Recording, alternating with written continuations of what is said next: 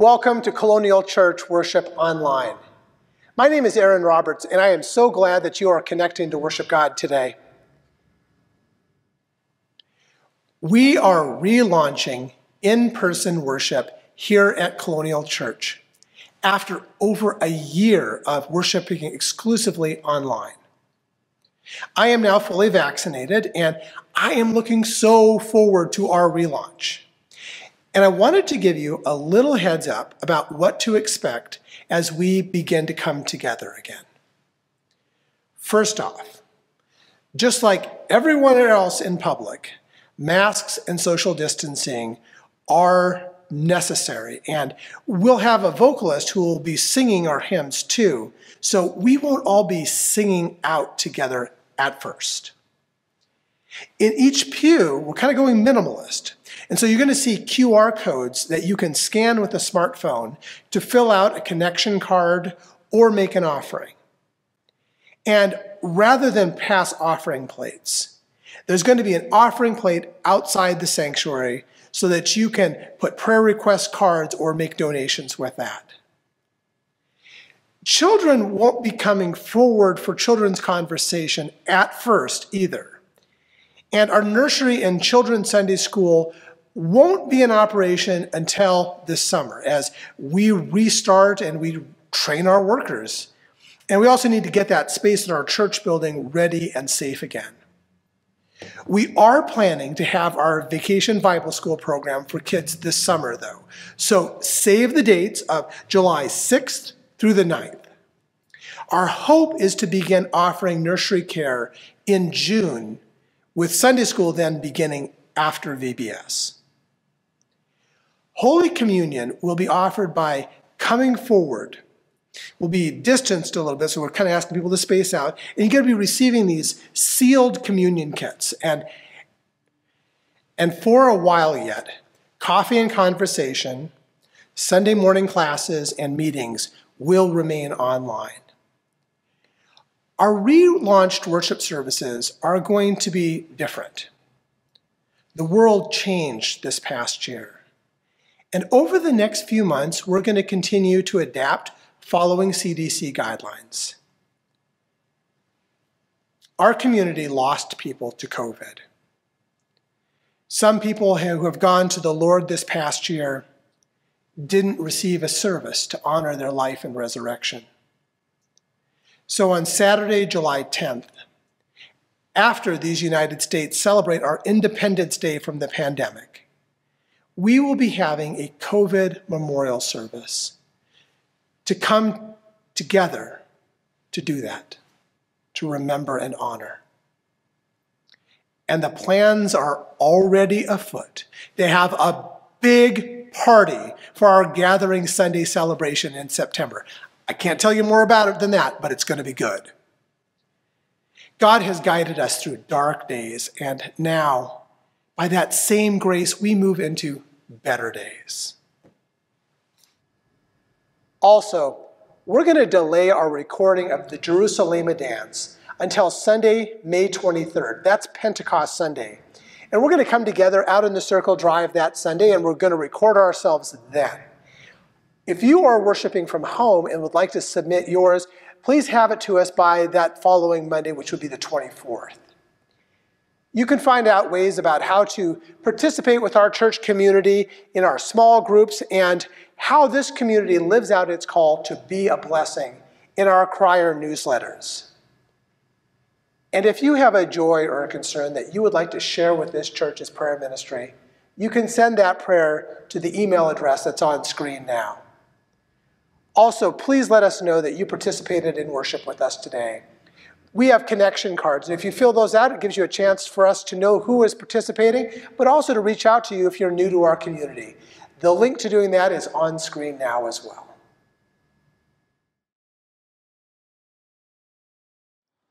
Easter is the unstoppable, unpredictable expression of God's love for humankind.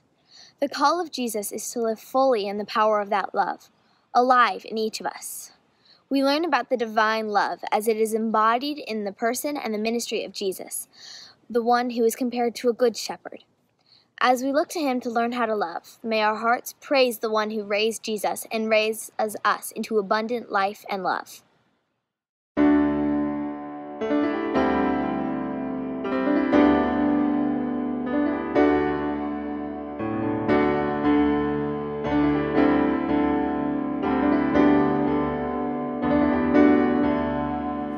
Dare to dance with dreamers, sing their song. Dare to dance their story, sing out strong. Dare to dance their freedom your whole life long. Dare to dance again.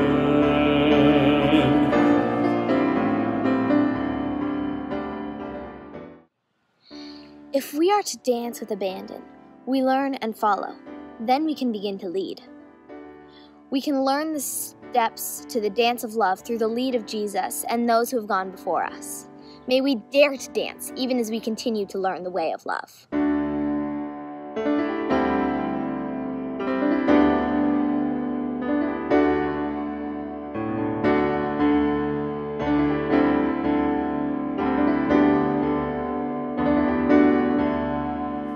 Dare to dance with dreamers, sing their song. Dare to dance their story, sing out strong. Dare to dance their freedom your whole life long. Dare to dance again.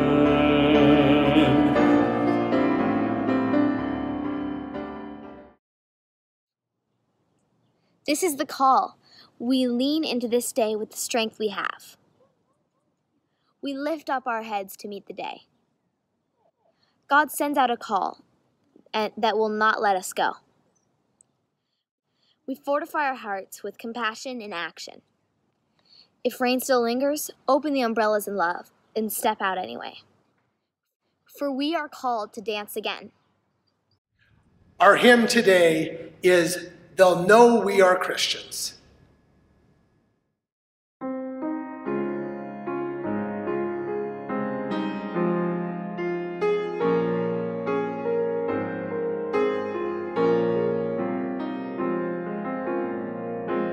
We are one in the Spirit, we are one in the Lord.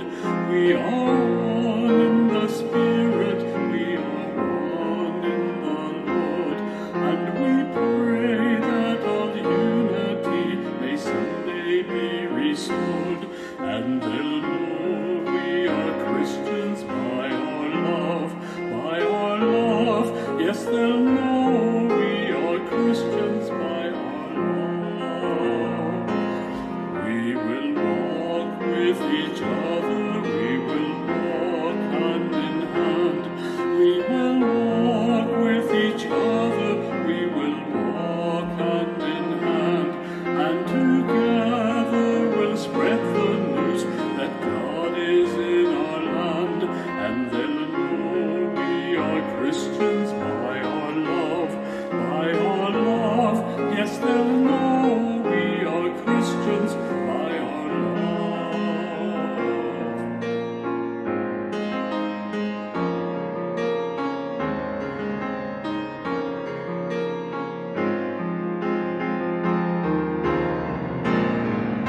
We will work with each other, we will work side by side. We will work with each other, we will work side by side. And we'll guard each one's dignity and save each one's pride. And they'll know we are Christians by our love, by our love. Yes, they'll know we are Christians by our love.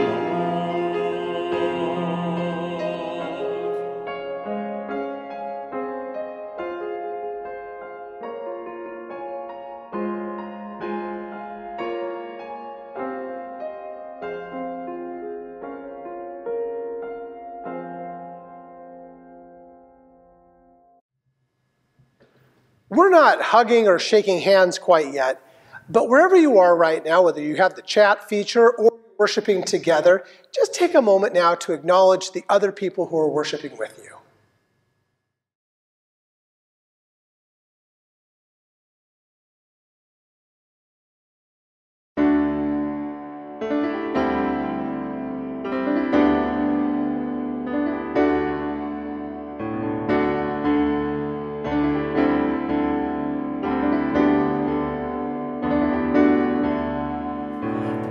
dance with dreamers, sing their song.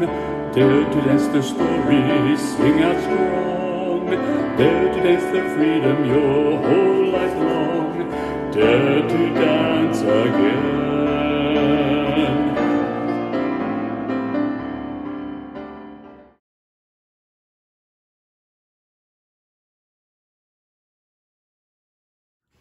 Good morning, boys and girls. It is so good to see you on this spring day, and I have my spring Easter umbrella. Now, you may have heard about the dreamer we're going to talk about today. She isn't much older than some of you. Her name is Greta Thunberg. Greta's from Sweden, and her biggest dream is that the leaders of the world will take action to stop or slow down climate change and take care of our planet. This week is Earth Day. It's on April 22nd, and it began in 1970. At that time, students in colleges were protesting the Vietnam War, and in 1969, there was a big oil spill in California, and one of the professors thought, we should get these students to organize for saving our planet. So in 1970 was the first Earth Day. And they had it in April because the students were done with spring break, but before finals. And that's how they settled on that date. 20 years later, in 1990, Earth Day went global. And 200 million people in 141 countries worked to save our planet. Today, Earth Day is the largest secular, which means non-religious observation in the world, with more than 1 billion people spending a day of action to bring consciousness to the people about the plight of our Earth. Now, I want to show you, this is kind of like a plug, but I watched this documentary, and it's called The Year the Earth Changed, and it's on Apple TV+. It's a 48-minute show about how our Earth was changed and the animals on our Earth this past year when we've had the pandemic. It's really good. Now, back to Greta. Have any of you had any bad dreams? They're really awful when you get them. Well, Greta had some bad dreams that no one was going to do anything about climate change. So she started talking about those fears and trying to make a difference with her dreams of a healthy environment. She shared her dreams with her parents and then made signs and stood outside government buildings trying to share her dreams with decision makers. And she shared it with other children and young people too, many from all over the world. And stopping climate change became their dream too. Here are some things that Greta said about her dream. I have a dream that the powerful take the climate crisis seriously. At first, I felt like I was the only one who cared about the climate and the ecological crisis. The world is waking up and change is coming. Greta's called for governments around the world to do more to cut emissions. She's pleaded for banks, businesses, and governments to stop investing money in energy sources that damage our environment.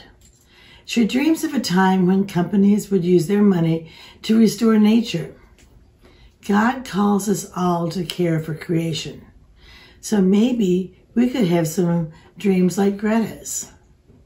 Our colorful umbrella has been a sign of joy and hope, even on rainy days, or, as this week was, snowy days. Today we add a phrase inspired by Greta to our prayer umbrella. It is, we care. Let's offer a repeat after me prayer. We offer thanks for dreamers true, for all they are and all they do. Let us become dreamers too and bring new life to me and you. Amen. Boys and girls, have a wonderful week and enjoy our wonderful, beautiful earth. See you later.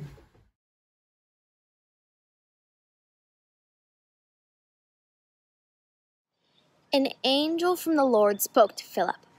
At noon, take the road that leads from Jerusalem to Gaza. This is a desert road. So he did. Meanwhile, an Ethiopian man was on his way home from Jerusalem, where he had come to worship. He was an eunuch and the official responsible for the treasury of Candace. Candace is the title given to the Ethiopian queen. He was reading the prophet Isaiah while sitting in his carriage. The Spirit told Philip, "Approach this carriage and stay with it."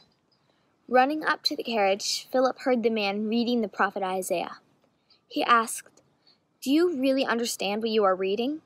The man replied, "Without someone to guide me, how could I?" Then he invited Philip to climb in and sit with him. This was the passage of scripture he was reading. Like a shepherd he was led to the slaughter, and like a lamb before his shearer is silent, so he didn't open his mouth. In his humiliation, justice was taken away from him. Who can tell the story of his descendants, because his life was taken from the earth? The eunuch asked Philip, "Tell me, about whom does the prophet say this? Is he talking about himself or someone else?" Starting with that passage, Philip proclaimed the good news about Jesus to him. As they went down the road, they came to some water. The eunuch said, "Look, water! What keeps me from being baptized?" Philip said to him, "If you believe with all your heart, you can be." The eunuch answered, "I believe that Jesus Christ is God's Son." He ordered that the carriage halt. Both Philip and the eunuch went down to the water, where Philip baptized him. When they came up out of the water, the Lord's Spirit suddenly took Philip away. The eunuch never saw him again, but he went on his way rejoicing. I have never owned a remote-controlled drone of my own, but my now 20-something boys both had them at our home when they were teenagers. And after seeing the ease with which they flew their $50 drones around our backyard, zipping hundreds of feet into the sky, it seemed, before turning earthward only to ease up just in time to avoid crashing into our house, it would have been rather unremarkable as well as highly unlikely for one of those boys to run into the house, eyes dancing with excitement, and have said to me, "Dad, you're not going to believe this.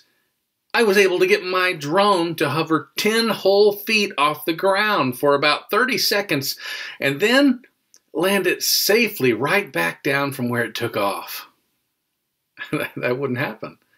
And my reaction was also rather stoic and unimpressed at first, I'll confess, when I at first heard reporters exclaiming that a small remote-controlled spaceship, drone, helicopter of sorts, had lifted off the surface of the planet Mars this past Monday to a grand total height of 10 feet for about 30 seconds before landing right back in the same place.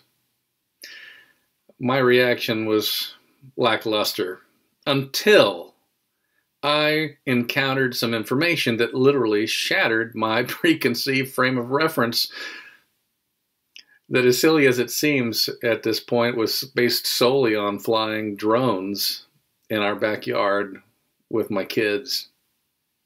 When I learned that because of the time delay in communications, no human being could use a little remote controller joystick from Earth for this mission on Mars, and that they basically used similar technology as seen on self-driving cars for flying itself, and when I learned that after they sent the signal for the tiny little drone, helicopter, spaceship, whatever the tiny little thing is, to perform this 30-second long, 10-foot high mission and then land, and that it was hours later, due to the delay in communications, before those here sending the signals for the mission could either confirm or deny whether or not this mission was successful.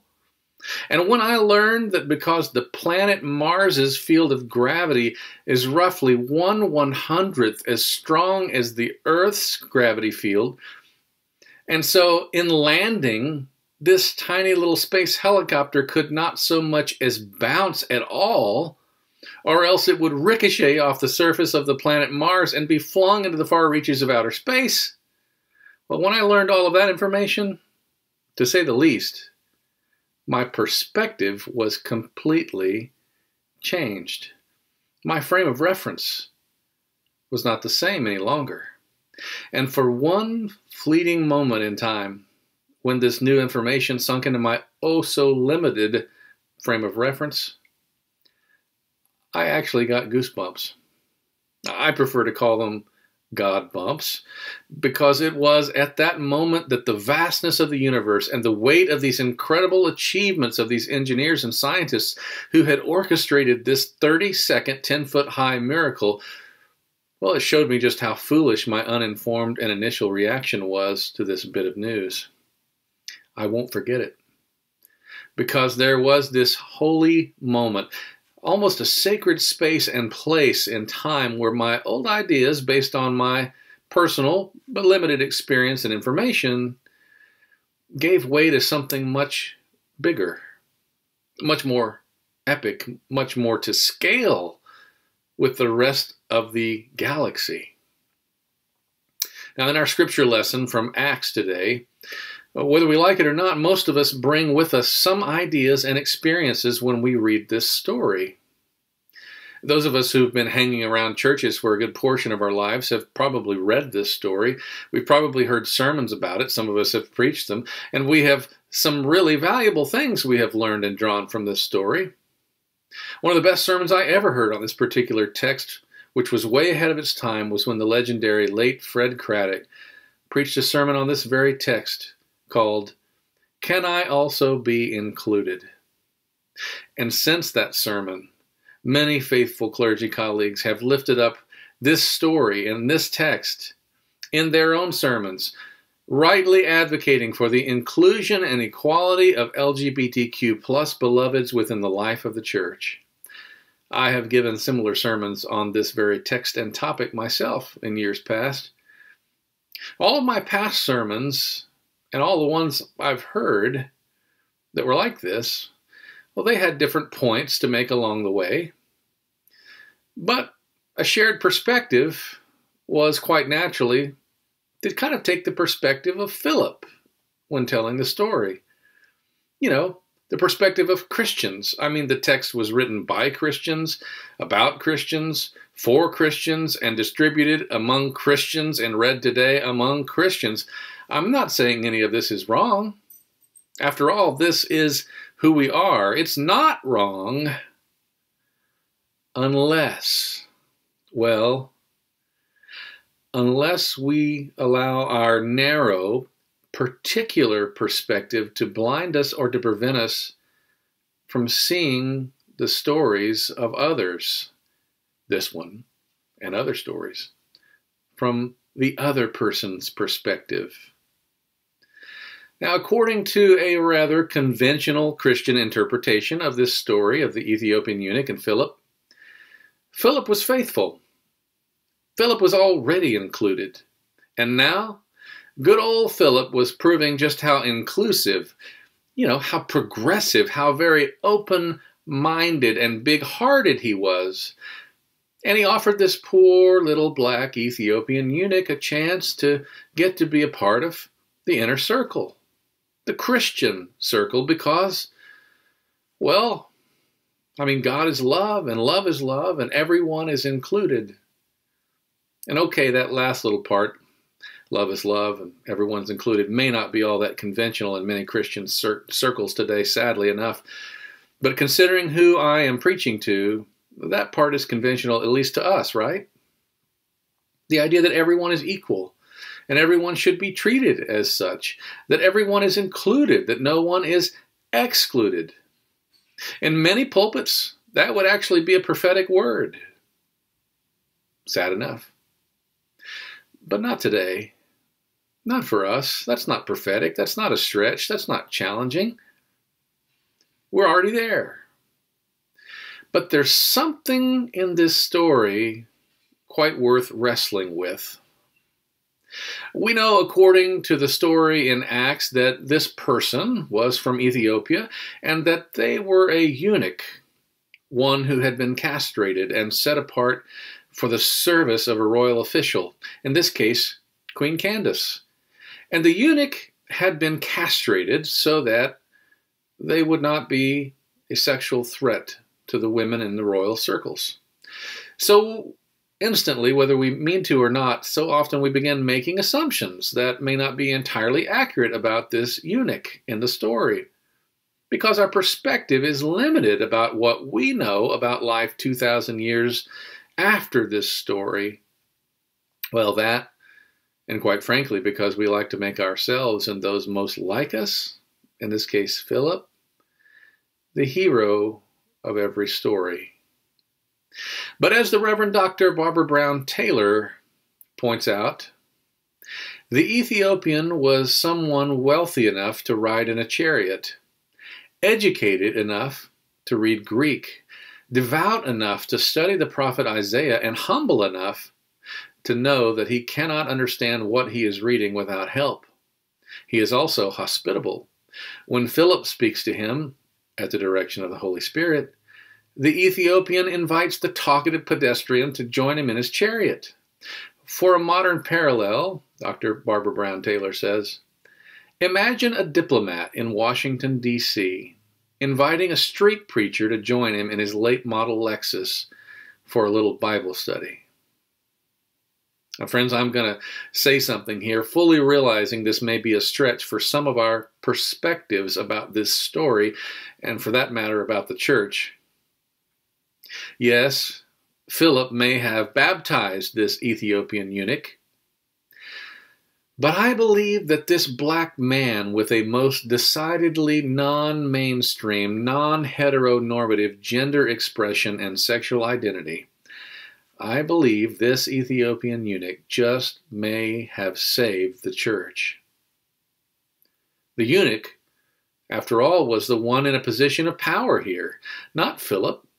It was the Ethiopian eunuch that had the wealth, the chariot, the portfolio brimming with all kind of riches. He was already a person of faith, we even find out in our own version of the story, and yet the Ethiopian eunuch humbly included Philip in his company, a guy who basically a few weeks ago was a stinky, uneducated fisherman.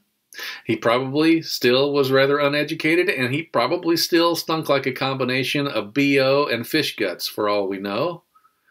And yet, the Ethiopian eunuch welcomes him into his fine chariot. Are we so sure Philip was doing the including here in this story? I mean, sure, the eunuch asked to be baptized, and Philip did the baptizing, but who really made this holy moment possible? At the very least, it was a 50-50 partnership, but in my view, I think it's probably more like 90-10. 90% the eunuch's decision, if not more. I would have loved to hear how the eunuch told the story to Queen Candace when he got home to the castle. I bet the eunuch's version of the story sounded a bit different than the one we've told one another for years. I'm not actually sure Christianity would have made it without this eunuch taking his story, his experience, the one we have never heard, the way he chose to tell it back home to Queen Candace and the others in high places who had the network to get the word out about this Jesus fellow. And frankly, I'm not sure we'll make it as the church today if we don't pay close attention to the lesson that is staring us squarely in the face from this story. Namely, that straight, even straight, white, progressive Christians are not the hero of everyone else's story, no matter how wonderful we think we are. In fact, the circle doesn't even belong to us that we use to, quote, include others all the time. For this is God's world, this is God's circle, and not ours to give. This, now, friends, relax, is not going to be a call to action sermon today. When we get done today, I'm not going to ask you to go and do something. I'm going to ask you instead to sit still, and I want you to feel something by the time we get done today. I want you to feel it deeply and profoundly. And I hope that we can sit with that feeling when we finish up here long enough to let the feeling soak in deeply enough so that our perspectives have the opportunity to expand. Now, let me be very clear. I will not be seeking to invoke guilt, either white guilt or any other kind of guilt. We're not after more guilt because, as we've all witnessed, guilt did not stop, for example, George Floyd from getting murdered in broad daylight in the middle of the street. And guilt won't fix what ails us either. Speaking of George Floyd, I would be remiss if I did not mention this in closing. My social media feeds erupted with many of my white colleagues and friends, including some of you, in jubilation over the verdict of the Chauvin trial. As you likely know by now, former Officer Chauvin was found guilty on all 3 charges for the killing of George Floyd. After seeing all the jubilation by so many white folks, and I'll be honest, I felt it inside, I noticed many of my black clergy colleagues were relieved in their reactions on social media, but not nearly as overjoyed as my white colleagues and friends. Now, I happen to have a trusted, longtime friend and black colleague who is always very patient with me and my whiteness and blindness, who has given me permission time and time again to ask him about these kinds of sensitive matters. And over the years, he's had to speak more than his share of difficult truths to me. So I reached out privately, and I asked him yet again, why was this the case? Why were so many white people so happy and so many of my black colleagues, at least it seems, so hesitant? He didn't skip a beat. He quickly said, David, did you keep watching the news after the Chauvin verdict was announced? I said, no, I actually had other commitments. What did I miss? He said, within 30 minutes of the Floyd verdict being announced, a 15-year-old black girl named Ma'Khia Bryant was shot and killed by a police officer in Ohio. Yeah, she had a knife and she was in a scuffle with 2 other girls, but man, he said, white shooters who shoot up shopping malls get captured alive. A teenage girl with a knife in a fight with 2 other girls, and she gets shot 4 times and killed? We black folks knew it would happen eventually. We just hoped it would take longer, so we could at least get used to the feeling of one court case going the right way for a change. Friends, sometimes the way I'm telling the story really is great, or the way you're telling the story really is great, and sometimes, though, we just think it's great. We just think our story is the only story. Flying $50 remote-controlled drones with my teenage boys in our backyard was really great for making memories as a family. But these flights did nothing to advance the science of space exploration. That doesn't mean flying drones with my kids wasn't important. That was actually priceless time spent with my children. We made some memories. It does, however, point out the fact that I know virtually nothing about flying remote-controlled tiny spacecrafts on Mars. Just like I don't know a thing about being black, or brown, or gay, or transgender, or Jewish, or Muslim, or atheist, or anything about the struggles women face every day. Or any one of 1,000 other things, for that matter. This really is the end of the sermon. I'm not going to ask you to do anything. I am, however, going to ask you to realize that sometimes the best thing we can do is to educate ourselves on another person's perspective, on their story, the way they tell it, not the way we tell it. And to give their story, the way they tell it, the credit it is due. We are not the hero of every story. Not all stories are ours to even tell. But as the prayer of St. Francis puts it, O divine Master, grant that I may not so much seek to be consoled as to console. To be understood as to understand. I still say the Ethiopian eunuch saved Philip, and maybe even the church. I wonder, who has been trying to save us if we weren't so busy being the center of everyone else's universe? May we discover the power of perspective. Amen.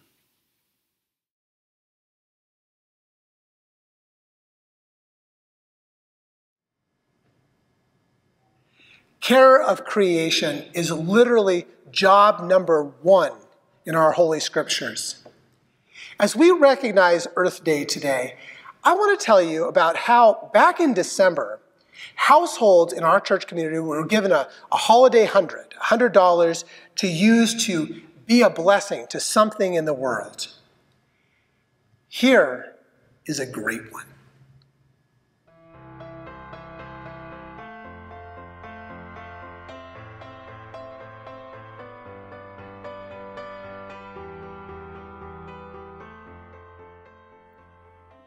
Oh hey, I didn't see you there. I'm Sophie Carson, and I'm speaking on behalf of the Carson family. Dun, dun, dun, dun. My family and I chose to give the $100 to Water.org. Water.org is a Kansas City-based organization that works on projects all over the world to help people get access to clean drinking water. There's more than one reason why this is beneficial. One reason being is that many people all over the world don't have access to clean water, making it so that the water they drink becomes dangerous. It can contain deadly bacteria that can cause severe illness and sometimes even death.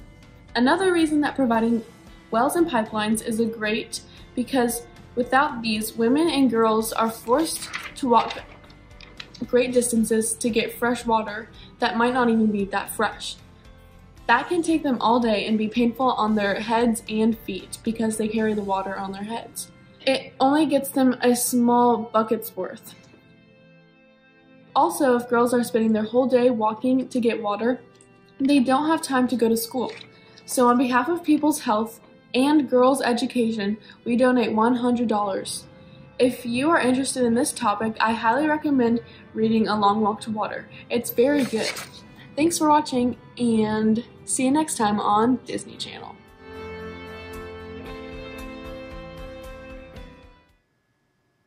Thank you, Sophie and the Carsons. Safe, clean drinking water is truly a blessing. I don't think that it's an accident that our early ancestors chose to use water in baptism. Water connects us. It gives us life. In many ways, Colonial Church is a community of water. And water is meant to flow. It's a blessing that is meant to flow. And each week, we continue our work together to make that happen. And so we take offerings to continue our work together, and here's how you can make an offering to support us right now.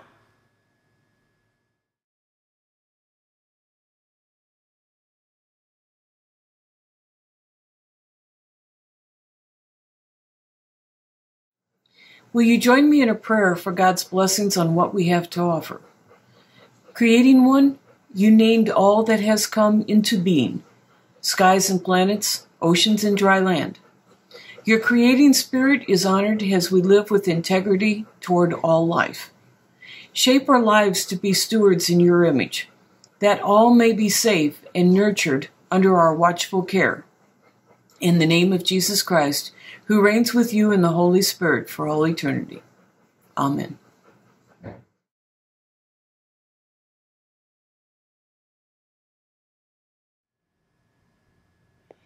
Being able to pray for one another this past year has been so important. Prayer is a powerful way to stay connected even when you're apart. Today, as is our custom, we offer the prayers that people in this church community have asked to be prayed today. And that for each prayer, I will say, Lord, in your mercy. And can you, from wherever you are right now, pray, hear our prayer. Jim Matson's body died last weekend.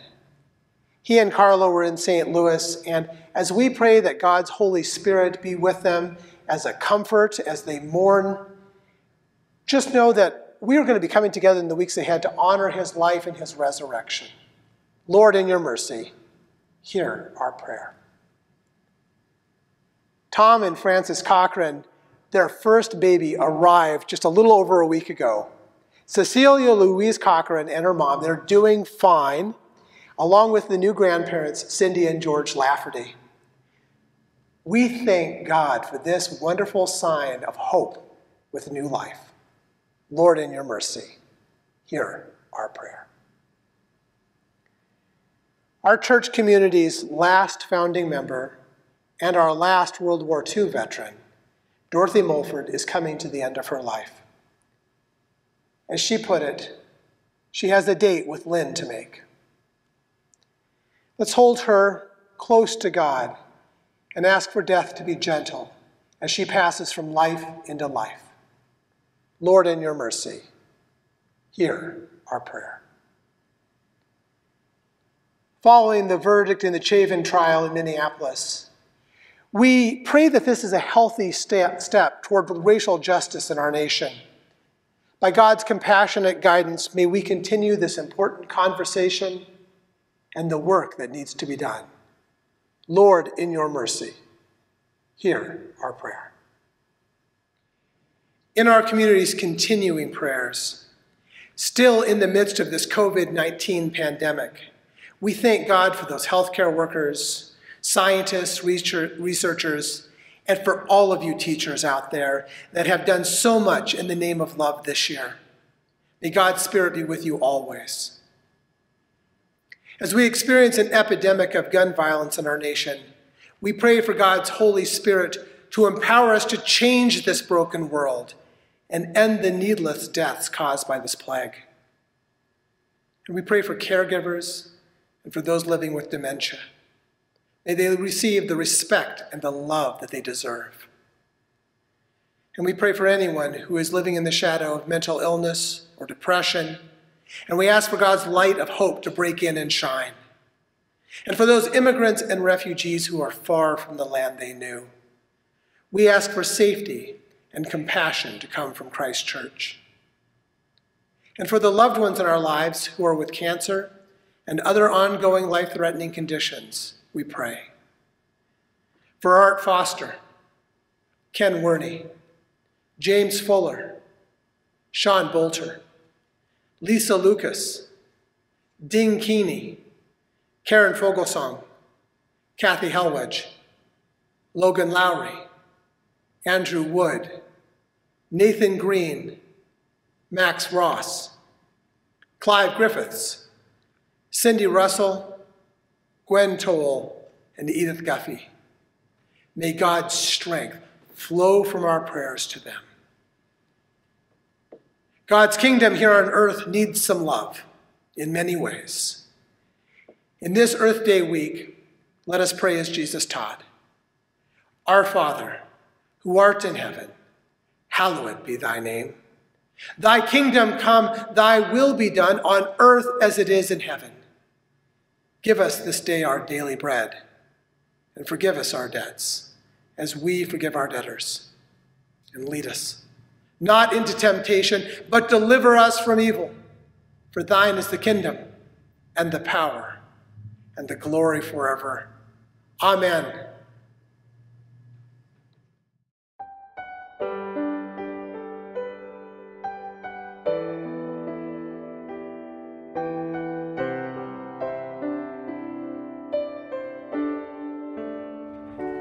In your love, make us whole. May we rest in your compassion.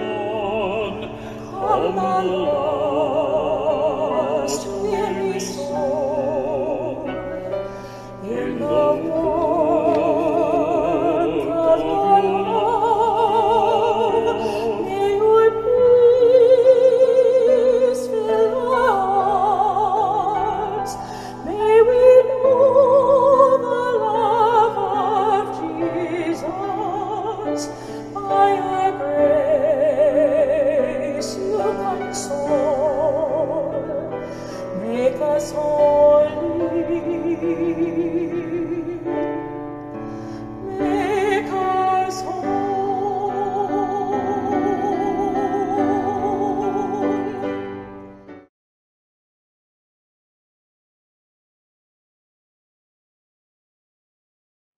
Next Sunday at 10:15, we will have our first live in-person Sunday worship service inside our holy space here in over a year. Our worship service will continue to be online as well, coming together live both at 8:30 or at 10:15. And as we heard a baptism story this week, we'll be celebrating a baptism next Sunday at our 10:15 service. And we've got a few more weeks before recording our Jerusalema dance. And at the end of our service, we're going to be doing a quick practice together today. So get yourself loosened up and ready to dance. This church community continues our dance together in Christian love each week. We make promises to continue that. And if you're not at a point in your life where you feel like you can make this promise, this covenant together with us, that's perfectly fine. Please receive then these words as a blessing and also a prayer that someday you will join us. We covenant with the Lord and with one another, and do bind ourselves in the presence of God to walk together in Christian love. We seek to worship God in spirit and in truth, and to love our neighbors as ourselves. With God's help, we will honor Colonial Church in our conduct, support its program, and extend the influence of Christ throughout the world. Our time of worship is now over, but our service to be a blessing, that continues now. So go in peace and live passionately and love faithfully and celebrate. Celebrate every moment of life you have from now until your life's finale. Because our God of resurrecting grace goes with you and in you always. Amen.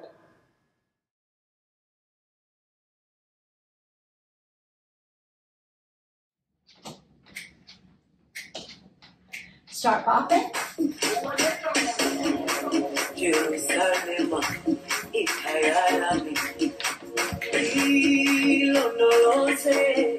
There we go. 5, 6, 5, 6. Here we go. Touch, touch, touch, touch, touch, touch. Jab step, jab step. Kick step. Kick step. Stop it. Whoop. Change your foot. Step together. Pivot turn. Pivot turn. Walk, walk, walk. Pivot turn. Touchdown. Step together with a clap. With a turn. Let's try it again. Tap, tap, tap. Tap, tap, tap. Jab, jab. Cross. Kick, step, step, step. Kick, step, step, step. Stop. Change your foot. Step together. Pivot turn. Walk, walk, walk. Pivot turn. Touchdown. 2, 3, 4. Step together, step. Step together, step. And turn. We got this.